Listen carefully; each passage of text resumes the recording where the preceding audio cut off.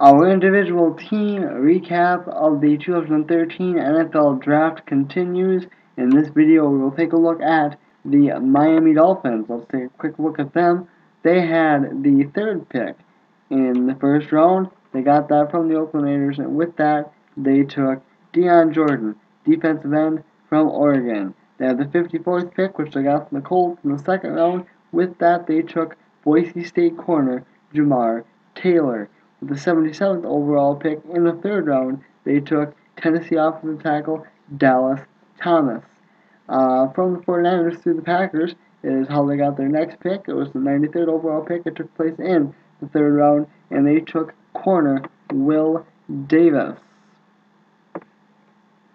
They got their 104th overall pick from the Cleveland Browns, and with that, they took Florida linebacker Jelani Jenkins. With the 106th pick overall, which they got from the Jets through the Saints in the fourth round, they took Michigan State tight end Deion Sims, and what a beast he is! That will be he will be a big time player for the Miami Dolphins. And with the 164th pick overall, they took Florida running back Mike Gillisley.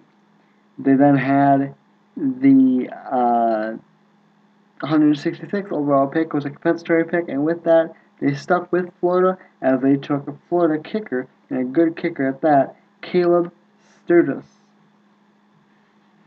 He is extremely accurate, is Sturgis, so it'll be cool to watch him and see if that translates in the NFL as well. And with the final pick they had, the 250th pick was a compensatory pick. They took Arkansas State safety Don Jones. Alright guys, that is your look at your Miami Dolphins 2013 NFL Draft. I will see you guys later.